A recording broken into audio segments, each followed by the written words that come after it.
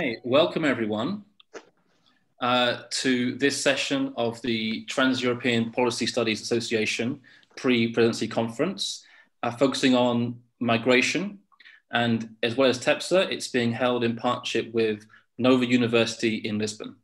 My name is Tom Law. I am the Media Policy Advisor for the Global Forum for Media Development.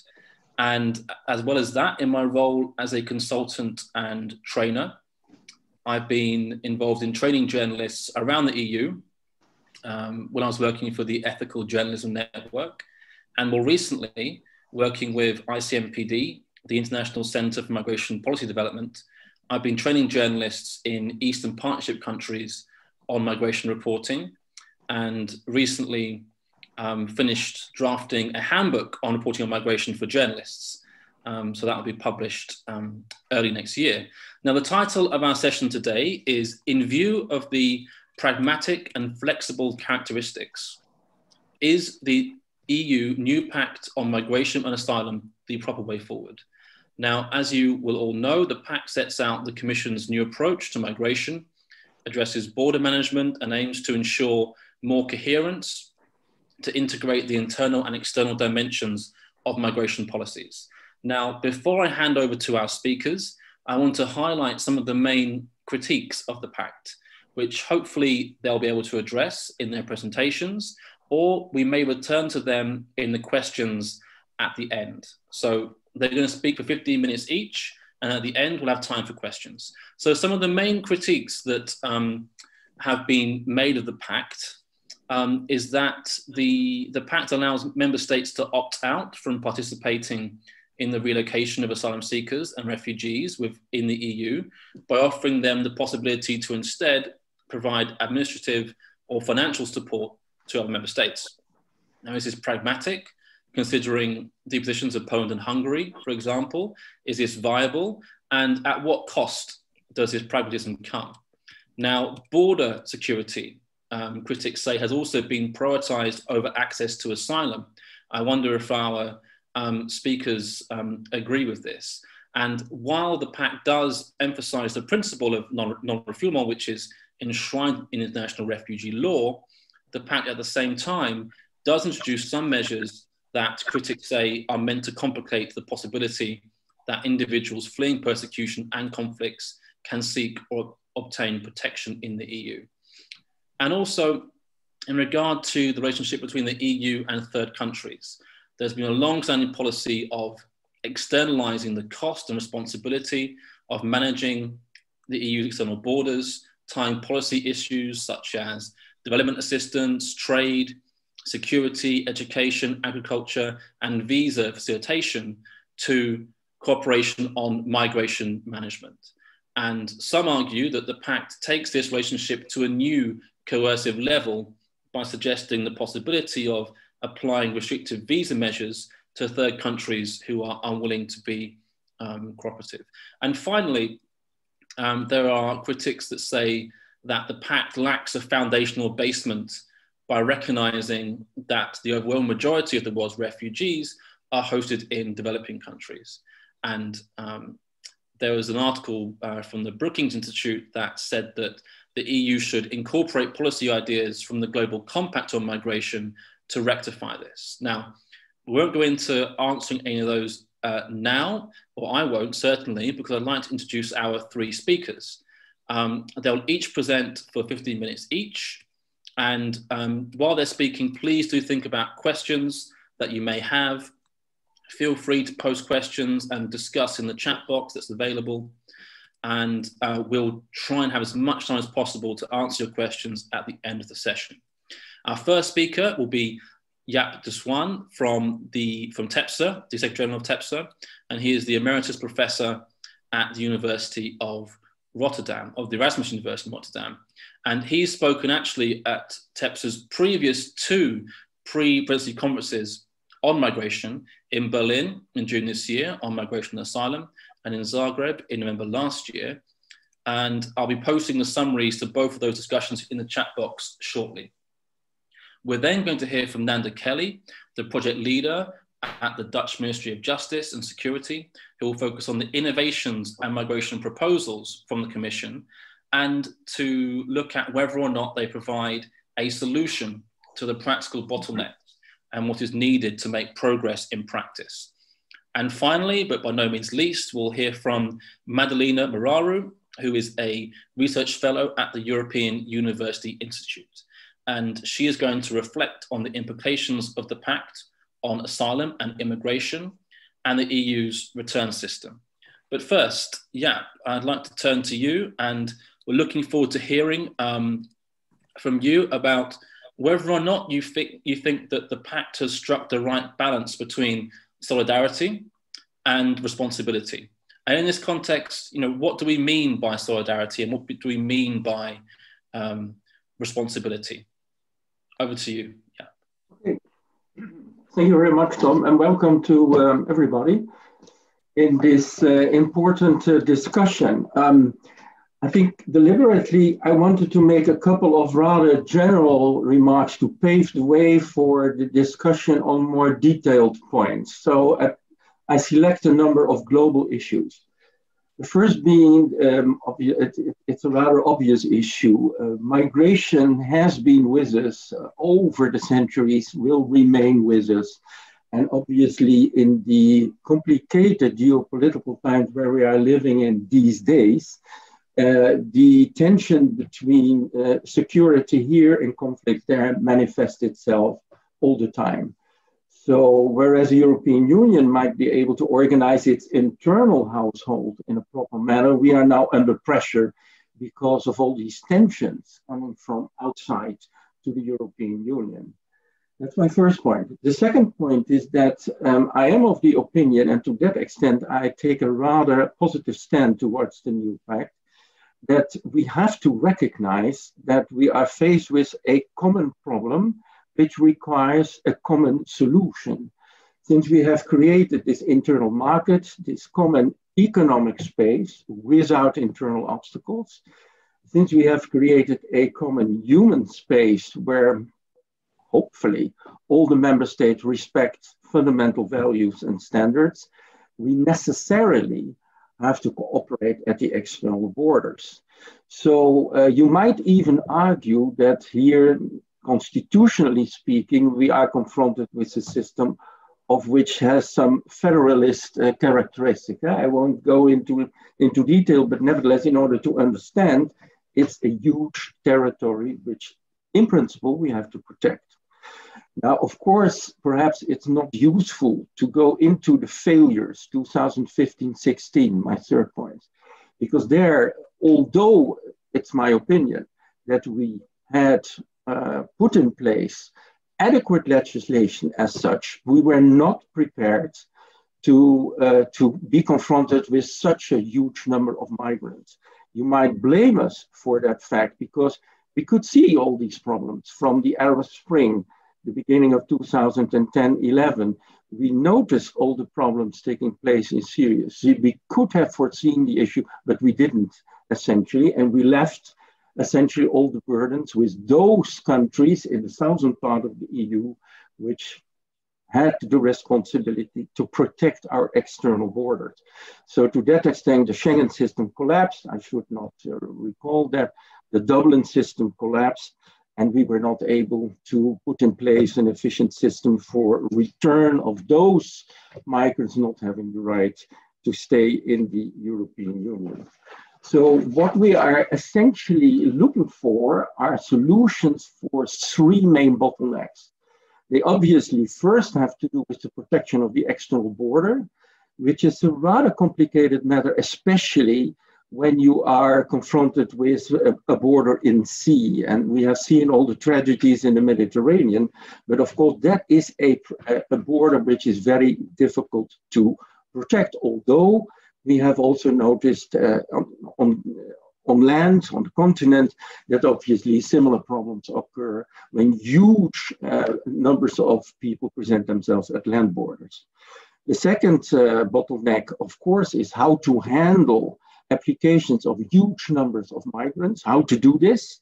And we left essentially all the burdens to Greece and Italy, and to a certain extent also to Spain. And the return. So the external borders, how to handle applications of big numbers of people, and how to return those who have not the right to stay. These are the three sticking points. And again, I think all these three ask for common solutions where I think it should be welcomed, but politically a difficult step to take, that there is more central management, even more coordination, but I'm tempted to say more central management from the Brussels authorities. Now, the new pact of September, of course, presents solutions for all these problems. So more effective protection by also asking for more cooperation between the national border police units and so on and so forth. A fast-track procedure in order to select in an early stage applications of migrants who do not have a chance to succeed. That famous solidarity system, and also implying burden sharing with regard to the handling of the applications of migrants presenting themselves for protection. And there is a strong emphasis indeed for an adequate return policy, where a central role has been foreseen for a European return coordinator, and of course also a more intensive role for the European Border and Coast Guard. Now, I think the emphasis put on the return of those who have not a right to remain in the European Union is, of course, a logical one. It's a realistic one. The EU cannot welcome everybody. Think about the consequences for income, housing, food, education, social medical care, what have you. And certainly legal migration is, of course, also a dimension which has to be taken into account in light of capabilities, capacities, professional qualifications. But in the end, those who have been submitted to a thorough assessment of their request have eventually profited from an appeal procedure before a national court. In the end, you should argue over and out, and those who have not the right to stay in European Union, they simply must leave. And in that context, of course, we can make use, that's also an argument made by the Commission, of historic relations individual member states have with certain countries. For example, in the Dutch case, it's very difficult to return illegal migrants from example, from Morocco. There are political obstacles, they have a bilateral characteristic, but why could we not profit from the arrangements made by France and Spain, for example, who have historic relations with the country and also concluded arrangement with regard to the readmission of illegal migrants. So, and I think also in this respect, it's a logical proposal of the Commission to come forward with new sorts of readmission agreements. We can step up with aid, the development aid facilities, visa facilitation. But on the other hand, I think also, that's not the point the Commission particularly is making, that the European Union in its totality can exercise much more economic pressure, making use of its economic capabilities. That's of course a reference to the common commercial policy and the common foreign and security policy, which also is an important point. Now, with regard to the handling of these, of the application, and there I come to your point about the solidarity and the resistance of, for example, Hungary and Poland to participate in the relocation system, I think we must accept this. I mean, after years of unsuccessful deliberation, negotiation, it's a political reality. And to the extent we can arrive to a sort of equivalent contribution from all sides, Commission calls it a fair share. So you take your responsibility, but we measure it as a fair share. And the Commission has proposed in this context the critical mass correction system. I think we simply should do it. So if they are refusing to take over in the framework of relocation, in case a country experiences pressure, if they are unwilling to receive in the framework of relocation a number of migrants, then at least they should do something differently, which on an equivalent basis can be measured at the same level. So to the extent that they take this fair share, be it that they take the responsibility for, the Commission calls it return sponsorships, or providing operational assistance, sending immigration officers, providing for an infrastructure, shelter, funding, or other kind of contribution. I think we should simply recognize that's the political reality where we are. Because I have the impression we cannot apply, for example, principles as enhanced cooperation. We simply exclude them from this policy. I think it's a fundamental area where we have to recognize that each and individual member state has a responsibility to take. So all in all, I think these proposals are fair, reasonable, they are pragmatic indeed, I should say, very flexible, but they are, of course, and that's about how the legislator will deal with them. They are technical, they are complicated, and they are most probably difficult to implement. One of my final points is I think that on the three main sticking points, so the bottlenecks, which I have signaled, so the protection of the external borders, the handling of applications, and the putting into place of an effective return policy, we need more central management. And I think there the Commission is relatively modest in a way. They come forward with the idea of the return coordinator, and they come forward with a more intensive role of the European Border and Coast Guard, and we have concluded and decided that they will have an operational staff of 10,000 up to 2027. But I think realistically, we must recognize, in light of this, the global characteristics of the problematic, that we have to give much more trust to the Commission in the end, or at least to the European Union, to take here a central responsibility. Now, of course, we have not solved all the problems. I think the backlogs, the reference, of course, is in the first place to Moraru, the island of Lesbos. We have to solve that as a first priority. And I think what is still a major defect is that so far we have not been able to develop a list of common safe countries. And that is, I think, a serious problem. We have to think about it. I think the new pact doesn't provide for adequate solutions. So you have to look for a kind of average rate of acceptance in the member states. Can we consider Afghanistan, what is it, Algeria, as a safe third country, or can we not? I mean, to the extent that in that context there are differentiated opinions depending of the member state, I think it's a very difficult, that is difficult to accept. And of course, as I said before, there are other dimensions as well, which we have to take into account. That you reference to the development side. We have to, of course, not lose out of sight that there is the issue of how can we contribute to create more stability in the countries of origin. How can we provide for safe havens where we take our responsibility by examining the applications there in the region in order to prevent that these migrants have to undertake all kinds of dangerous travels and so forth and so further. So that is certainly also on the plate, but for this moment I wanted to concentrate on the three bottlenecks. So the protection of the external borders, how to handle applications for protection, and how to arrive at an adequate return system, where my main point is we have to recognize that in that context we have to give more trust to the EU institutions, and we need more central management and coordination. The alternative being that the whole system will not work.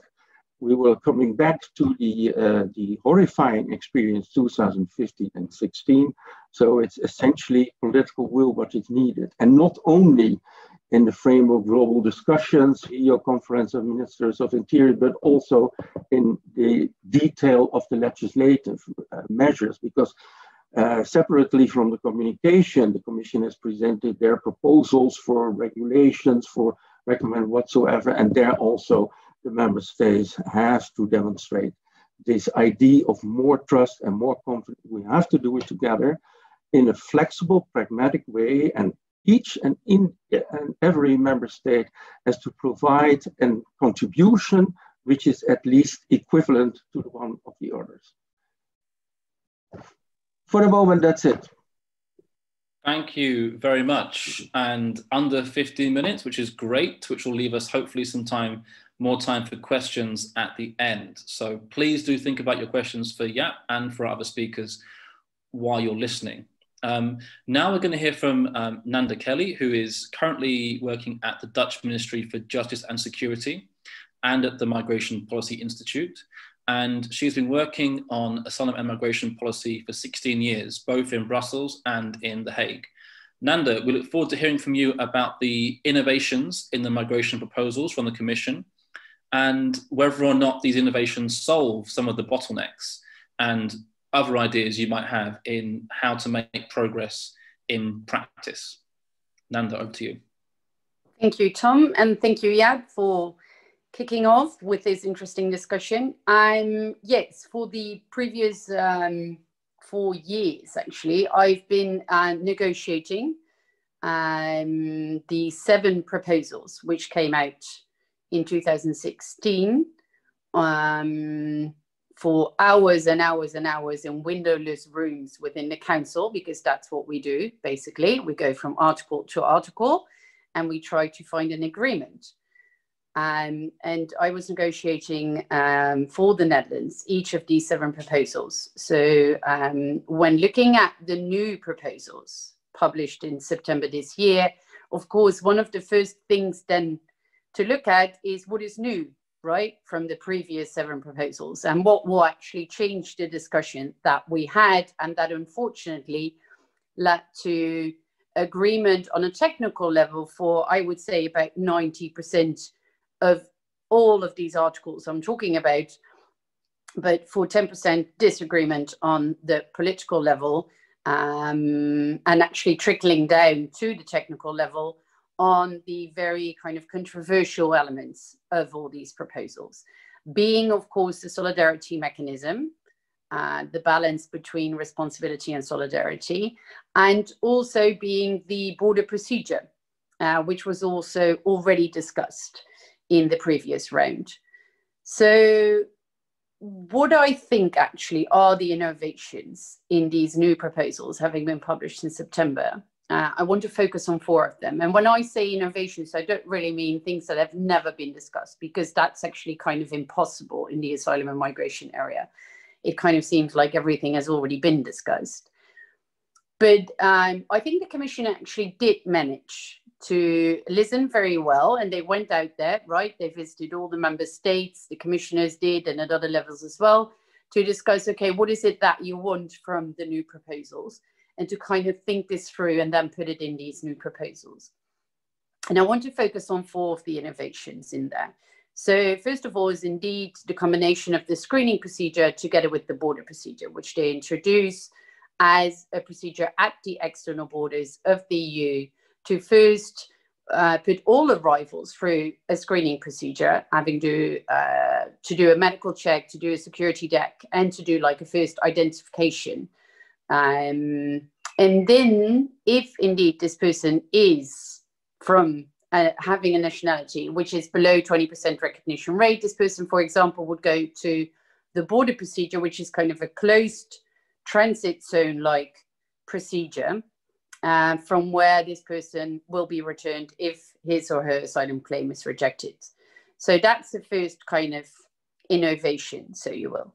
The second one is the new element which they added to the solidarity mechanism, which is the return sponsorships. So the solidarity mechanism, when it comes to relocation or providing support to member states under disproportionate pressure in the form of materials or experts, was already there. But the Commission has now added a new element, which is return sponsorships, meaning that member states can also support other member states under disproportionate pressure by not only taking over genuine refugees, but also taking over clearly manifestly unfounded asylum seekers who need to be returned to their country of origin and trying to do the actual return. This, of course, stems also from the situation that indeed return has proven to be difficult practically for member states, and it does put member states under pressure. So there's still a lot of questions on these return sponsorships from member states, but I think that's always the case for innovative elements, so this is surely one of them. Then the third element is actually an instrument to tackle secondary migration. A lot of discussion has taken place about secondary migration in the EU in the previous round.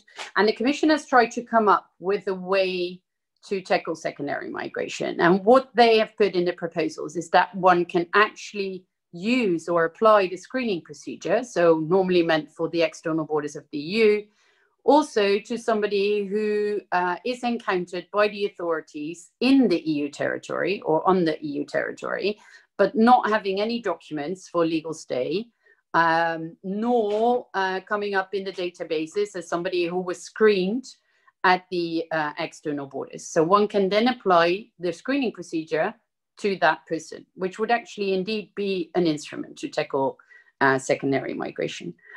The fourth element is labour migration. So the Commission has not included much yet in these proposals from September on labour migration, but they did promise to come up with a series of discussions and a new strategy on legal pathways next year. Then these four innovations, are they the solutions to the bottlenecks, which already described as well by Jaap, to the bottlenecks that we have in the EU? Well, I think in order to look at the bottlenecks, we need to go a layer deeper, so you will. We need to look at what's behind these bottlenecks. So the first bottleneck is actually that 70% of currently of the asylum seekers' claims are rejected in the EU.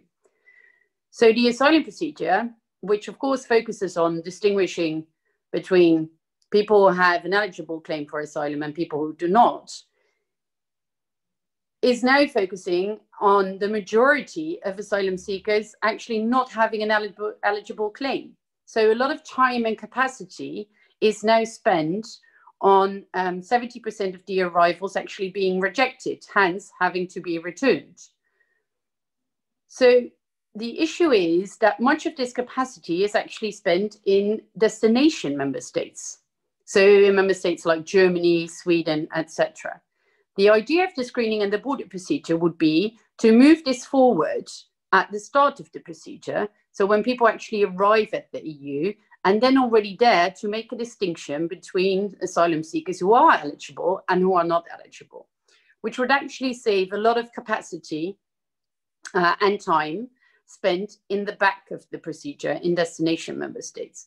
I think it would actually be a good idea to have this screening and border procedure in order to distinguish between this big group of manifestly unfounded asylum seekers and asylum seekers who are clearly genuine refugees, or who form part of this group, which is also quite large, but who form part of this group where we need to look again at their asylum claim in order to establish whether or not it's eligible. So yes, on this first innovation, the screening and border procedure, although indeed there are many arguments to be made that of course it's not so easy to do this indeed at sea borders as it is at an international airport, I do think that this concept is actually the right concept. Then on the solidarity mechanism, even with this new element of return sponsorships, I'm afraid to say that I don't think that the Commission has been able to square the circle. But then again, we can't blame the Commission because the circle cannot be squared on solidarity mechanism. It's simply impossible. At least I've never heard anybody coming up with a solution, which is the perfect solidarity mechanism for the EU member states with all their vastly different interests, and then saying, yes, of course, we agree to this solidarity mechanism. So no, I don't think it's the perfect solution. And to be honest, at the political level, I don't think it's the solution, but there is no solution to this. So we have to find another way to solve this issue. Then on the third element, on secondary migration, destination member states such as Germany, Sweden, etc., still receive 40 to 50% of their arrivals unregistered asylum seekers. So not popping up in any database, and not having been registered, or having been registered but data lost again, etc. So actually, this already indicates that the current system actually is not functioning properly. It should not be possible for Sweden which is kind of the last member state you end up in if you arrive somewhere in the south and you go up, to still receive 40 to 50% of the asylum seekers which have not been registered anywhere in the EU, or at least we cannot find the data anymore in the databases, because this data in Eurodac, for example, is actually deleted after 18 months of stay in the EU. So this is something we need to tackle. And to apply the screening procedure to indeed this category of asylum seekers being encountered on the EU territory instead of at the external borders would actually be an instrument for this. So I do think that that's a useful instrument. Then the fourth innovation, looking at the labor migration legal avenues and trying to continue with the pilot projects that actually some member states have started with under the coordination of the Commission, is also a good way to look at this. But what we need to take into account as well is actually the appeal of illegal labor in the EU. It is possible to be an illegal labor migrant and make a living in the EU. And actually, this is something we need to look at as well in order for this to be a solution to this kind of pull factor that we have in the EU, namely people who just come for the EU to actually work, they don't have sufficient legal avenues. So what they do, they go to the EU, they file an asylum claim because they know the asylum procedure actually takes quite a long time in some member states or in most member states. And then they work illegally because that's possible in the meantime. This is a pull factor which needs to be addressed. And we can only do that by looking at the labor migration law in the EU itself as well. So, third element of my presentation is, okay, so partly there are solutions in the proposals published by the Commission in September, but unfortunately, because of the controversial elements at the political level, I think it will be quite tough to actually have an agreement on the overall package, on the overall proposals. I've already seen a paper coming out this week from 4 Mediterranean countries saying we only agree to a mandatory border procedure if we have mandatory relocation. And that kind of rings a bell for discussion we had 2 years ago, 4 years ago, etc. Namely, there are also member states who say no way mandatory relocation. So how do we combine all of this? I think actually parallel to the negotiations on the Commission proposals, there needs to be progress in practice in order to make the discussion in the Council easier. So what we need to show is that there can be progress in practice, even without perhaps an agreement on the legislative files. So first of all, on this border procedure, there are already some member states who have applied the border procedure at international airports. So why don't we start off with actually applying this border procedure at all the international airports in the EU and agree with each other that that would be a good starting point to kind of gain experience with what a border procedure actually is. What do you need to apply a border procedure in practice? How many actors do you need? How do they need to work together, etc., etc.? I think that would be a good start. Everybody agrees that international airports is like the most easy environment to do this. Then why don't we? It would also coincide well with the implementation of the databases that we have set ourselves up for. So that would be a good kind of practical agreement that we can make, all of the member states, to do this in the next 2 years. Then on the second point, on the solidarity mechanism. Solidarity has actually been given to southern member states for the past few years. If you look at the funding that went to Greece, for example, but also the support from EU agencies, the support from experts from member states, etc. I think this is what we need to continue doing. There has been relocation, not from all member states, but from quite a big group of member states, from Greece, for example. So it's not like solidarity is not happening. We need to look at how solidarity is happening and how we can stimulate that it actually broadens or continues. For this, it would be a good idea to actually have the EUAM mandate being agreed ahead or in parallel of the negotiations. Then on the third element, on secondary migration, what one sees is that member states are working more and more together at the internal borders, also because of COVID, to be honest. There was more cooperation needed at the internal borders, also sometimes in order to keep the internal borders open during the COVID crisis. Let's continue working on that. How can we go from internal border controls to controlled borders? And then fourthly, there is a new labor agency. I said we need to work on actually, well, kind of fighting the pull factor of illegal labor. This new labor agency can do that. We need to give it the mandate and the instruments for it. So I think a lot of progress can be made in parallel to these negotiations taking place in the Council on the proposals. And this progress will actually make the discussion easier in the Council. And that would be my message for today. Thanks. Thank you, Nanda, coming in bang on 15 minutes, which is quite an amazing feat considering all the things you managed to talk about. And thank you for being so practical and presenting policy solutions as well as critiquing the pact. Right now, going on to Madalina Moraru, who is a research fellow at the European University Institute. And Madalina, we're looking forward to hearing from you about what you think will be the impact on the EU's return system from the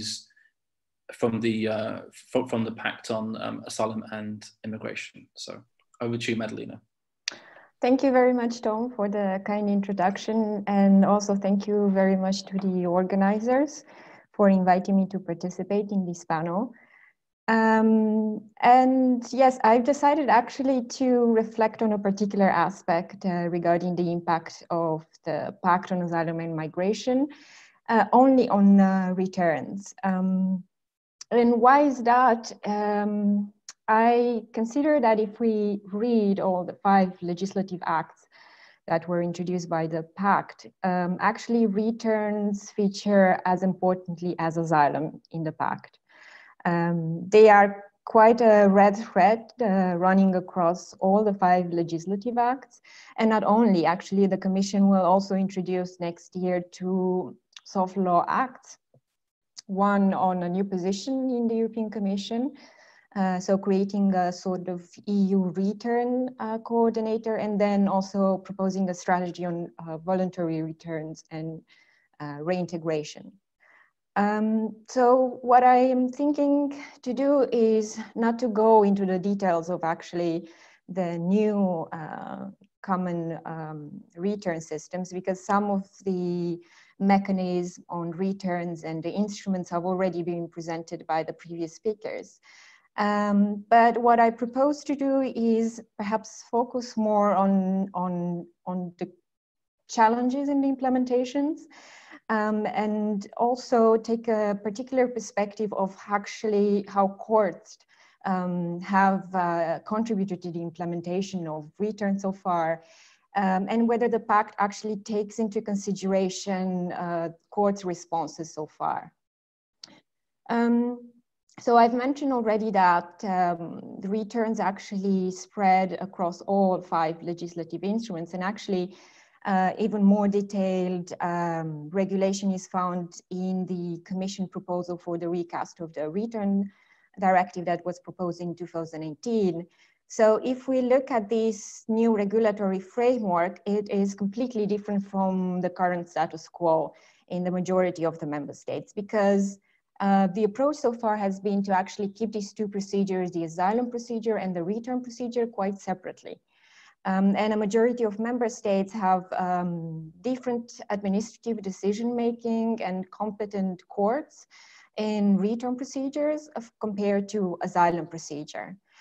So the proposal of the Pact will actually challenge quite a lot the member state in terms of implementation, because it's a complete paradigm shift in how they have to organize procedurally this revised or redesigned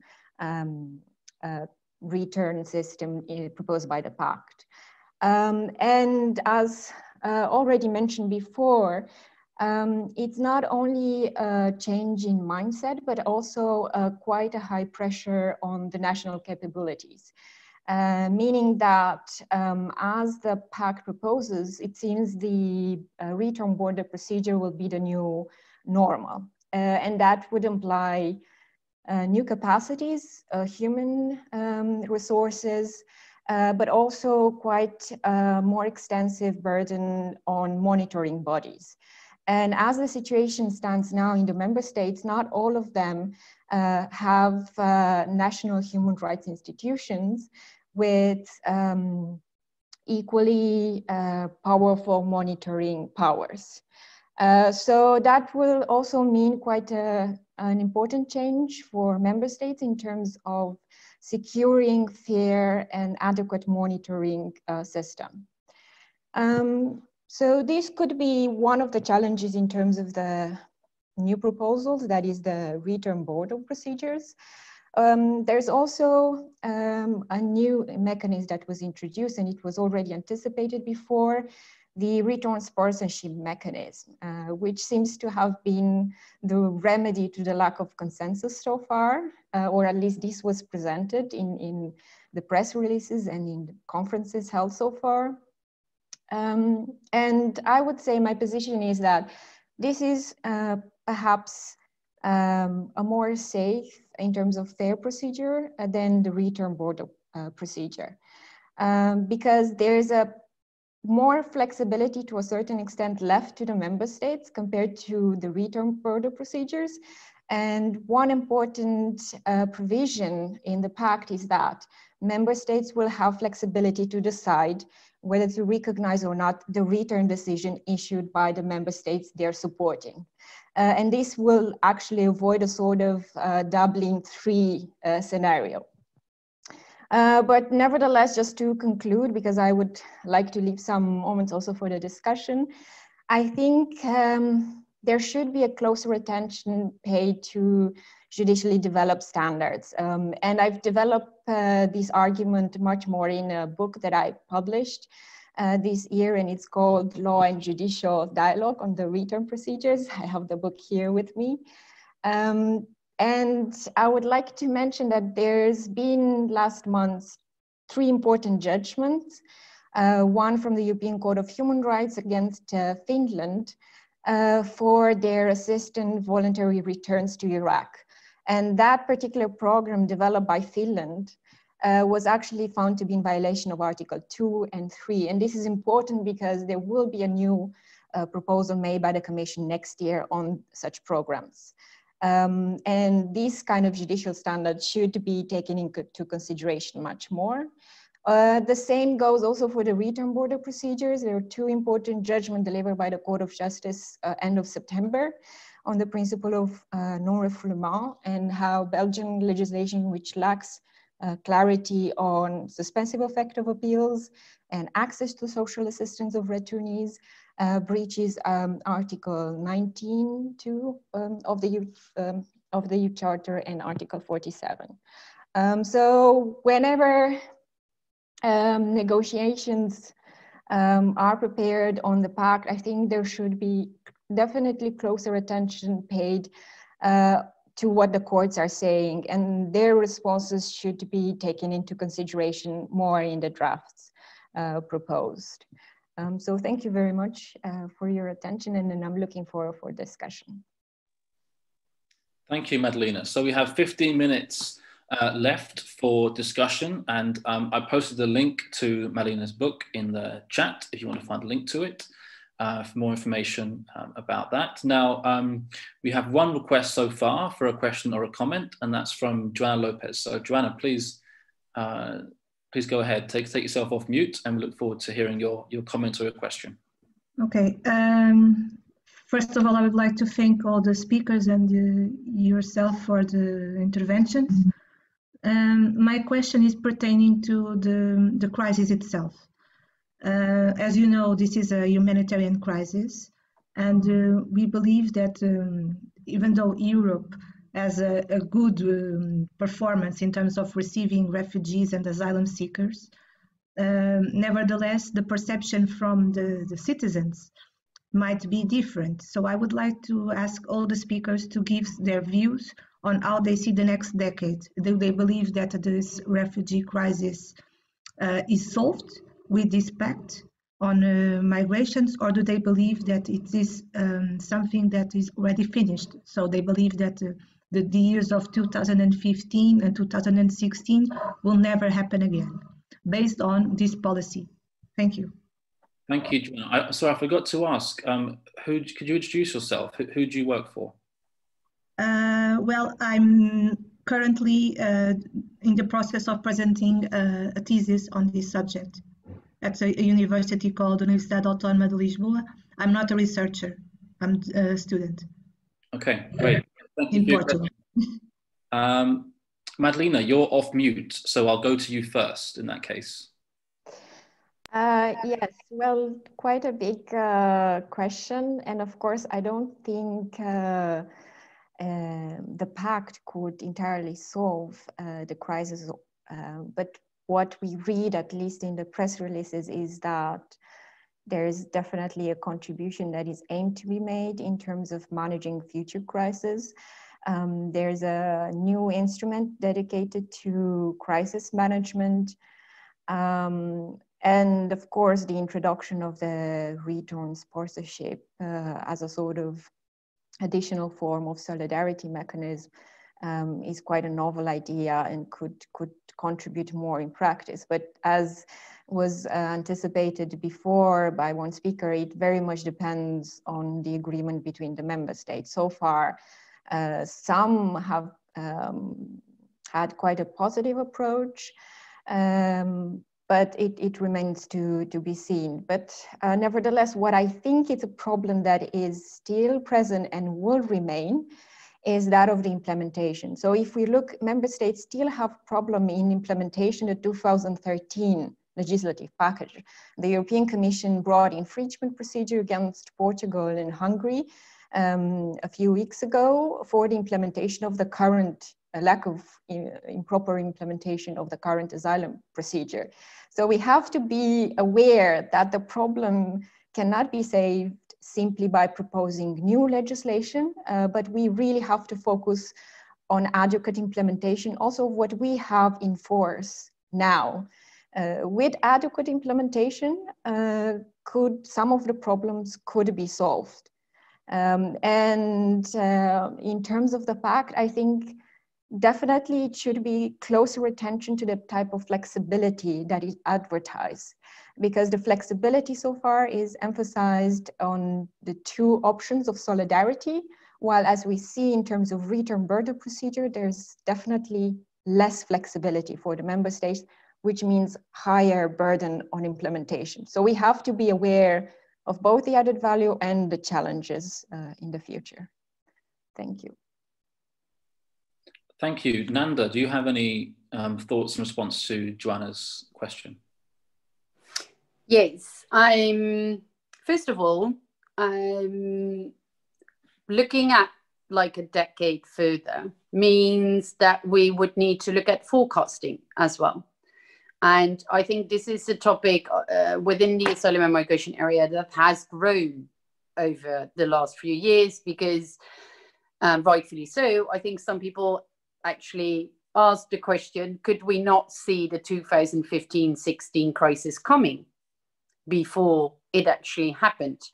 And I think, yes, we could have for quite a large part. I mean, we knew in 2014 already, for example, that there were large groups of Syrian refugees in Turkey. So forecasting is, I think, one of the elements of the asylum and migration policy that we need to develop further and that we need to look into in order to see whether we can kind of more predict these flows coming to the EU. Secondly, can we prevent another crisis? No, we cannot. And I agree fully with Madalina that this is for a large part because of not having implemented the current EU legislation. There is already there are a lot of instruments in the current EU legislation that if we were to implement them fully and cooperate more between the member states on implementing them fully because of realizing that we have an open area, then we would make a lot of progress in the coming years. And I think this is something we need to look into more And we need to look at, there are many examples. For example, the Netherlands has agreed with Greece to assist Greece in setting up a guardianship system for unaccompanied minors in Greece. So this is one of the examples, actually, which is fairly new, that these kind of examples for the last few years that are popping up everywhere and that are very positive examples, I think, about how we can implement current EU legislation. I feel this is where we need to work on mostly in order to be prepared for the next decade. Third point is that asylum and migration policy consists of many, many different elements, and it never helps if somebody takes out just one element, looks at it and says, you know, it doesn't work. No, because it can only work if you look at all the different elements in parallel and you make progress on all these different elements. And so this is what we need to do. Thank you, Nanda. Jaap, do you have anything to add to those responses? Well, I think Joanna put a very relevant question. It's a rather fundamental one. How to get the support of the ordinary citizen with all the efforts we are undertaking? I mean, this is the crucial, but also the eternal problem.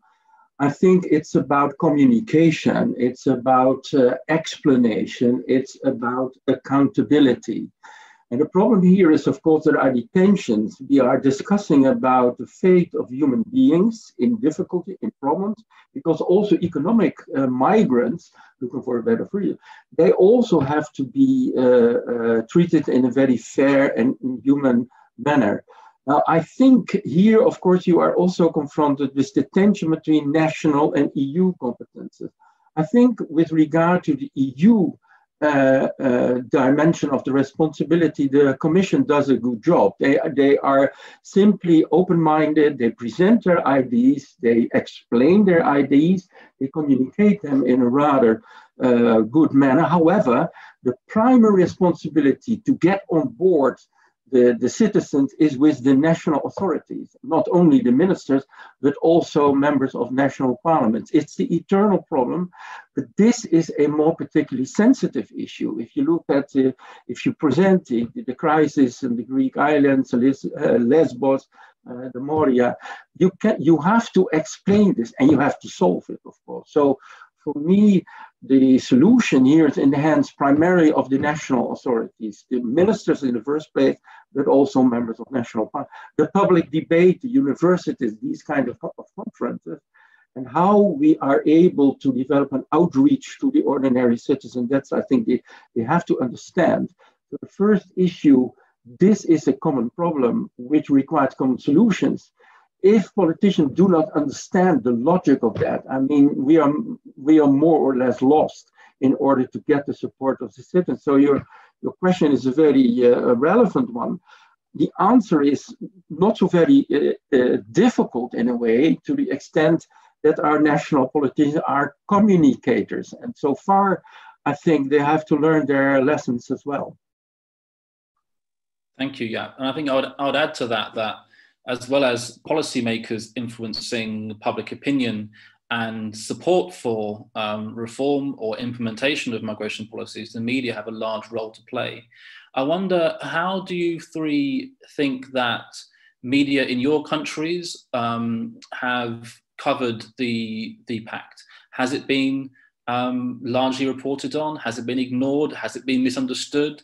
Has it been used, to fight political battles within countries? How do you, and more widely, how do you think that the media has, if anything, moved on from the largely humanitarian frame that migration was reported on in 2015-16, going on to more security-focused 16-17 because of events that happened since then? How do you think media is coping with reporting on these policy issues, but also influencing policymakers? And what do you think could be done differently by journalists who report on this issue to help put pressure on politicians, in perhaps to hold them accountable, but also to play a more constructive role in the public understanding of the motivations and the practicalities of these policies? Well, I think That's also a very good point. So my reasoning is always the politicians at the European level, the national level, the media, the universities, and what have you, NGOs also. So I think, generally speaking, of course, there is a lot of attention in the national media for the problems, but it's essentially the focus on what's happening today, what happened yesterday. And of course, it's always very difficult for the media to provide the global overview, to give the sort of understanding. So the focus is essentially on facts, and especially if the people, television is confronted with the dramas on the Greek islands, for example, you cannot expect that the people will understand the background of the whole idea, the logic, how to try to find political solutions. So what you need is a more global overview, and that's probably a bridge too far to cover by the media. So there you need really the support of the NGOs, the academics, conferences like this one. But we should have the citizens here also as participants in our conference. So essentially, media are tempted, of course, what's the news today? And then more particularly, what are the bad developments, and not so much what is trying to be achieved in a more global manner. So yes, they are responsible. I think they can do more, but it requires another mindset, a more open-mindedness toward other dimensions of the problems than only the facts of today and yesterday. Thank you, Jaap. Before I go to Nanda and Madalina for a final comment, is there anyone who has not written in the comments section who would actually like to make a very quick comment or question? We have 2 minutes left. If not, I'll just ask Nanda and Madalina to give their final thoughts in the last 2 minutes. Okay, Nanda, let's go to you first. Yes, just shortly, to answer indeed your question about the media as well. I think the asylum and migration crisis of 2015 and 16 has helped a lot in actually gaining more data and making more data on asylum and migration available to the big public. Just like the financial crisis, it doesn't make you an expert on finances and you don't know all the details, but at least there's more knowledge now than there was before 2015. However, in order to make progress in a certain policy area, my experience is that it's actually never a good idea to be on the front page. That's not the moment when to make progress. The moment to make progress is when you actually go down again to like page 6, 7, and then like the main attention at the main political level and in the national parliaments is kind of gone again, and then it's the moment to make progress. So this is, I think, a bit of a problem now with migration, that on the one hand, there's a lot of progress to be made at technical level, etc., but there's still a bit too much attention at the political level and in the media. So actually, as a policymaker, I hope that we kind of move away from the front page again, and then we can make a bit of progress. However, with, as you rightfully pointed out, developments, terrorist attacks, even recently, and as a consequence, a discussion on Schengen and the future of Schengen, I'm afraid that this will actually not happen, that we will maintain our position on the front page and we'll have to find a way to still make progress. Okay, thank you, Nanda. Madalina, we have just reached an hour, so if you have one final thought to share before we wrap up. Two actually ideas that I would like to raise very shortly. Your question is related, I think, to the freedom of media. I live and work in 4 different countries, Czech Republic, Italy, Romania, and Austria. And I have to say that what they all have in common in what was reported in regard to the refugee crisis is a lack of freedom, and also views of media to pressure the courts. If you're reading the newspapers in the Czech Republic, it was horrible. And also in Belgium, I had judges that were accused of irresponsibility for their decision in asylum, and horrible other stories. And one other thing that it wasn't mentioned so far, and I would like to raise a reflection on that, is the detention of children. I think that's one aspect that has been kept by the pact, and with no mention of alternatives for detention, in particular to children. And I think there should be definitely closer attention to this situation in the future. Thank you, Madalina, and thank you for being so swift in your final 2 points. Thank you very much to our speakers. Thank you all for joining us today, and thank you to TEPSA and the Nova University for bringing us here. And just finally signing off, as a Brit, I really appreciate being invited to these forums still, and I hope that there'll still be opportunities to collaborate and talk with my European friends, despite the impending, and I use the word impending deliberately to express my depression at at what is going to be soon be happening. But I hope that we can continue to collaborate despite the fact that my freedom of movement will soon be somewhat restricted within the EU.